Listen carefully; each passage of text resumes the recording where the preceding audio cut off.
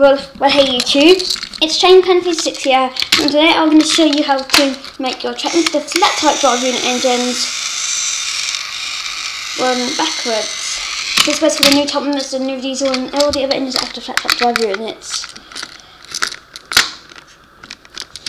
So let's go. So first we must unscrew the engine. In this case it's diesel.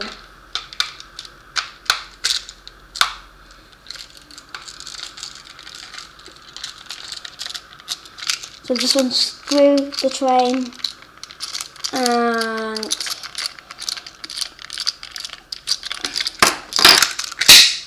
then you get some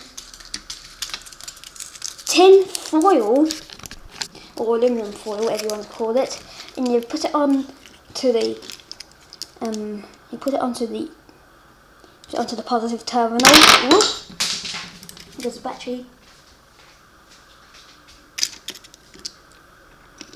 and you put the battery in the opposite way you usually would, and shazam!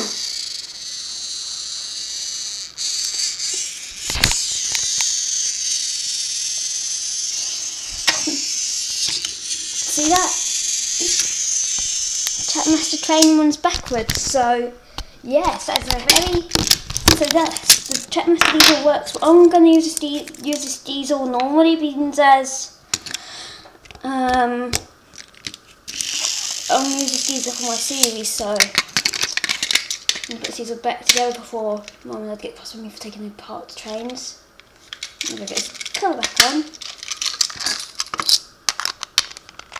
And one thing I once did with my TrackMaster Reneas is I screwed it too tight, causing so I've tightened the screw and make a new plastic nut that holds the screw in place, whatever they call them. So yeah.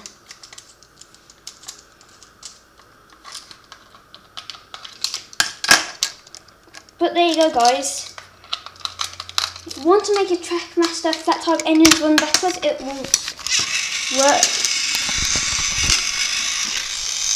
These are just running normally now.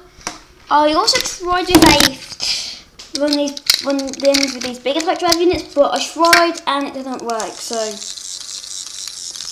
and I'm just gonna keep running forwards.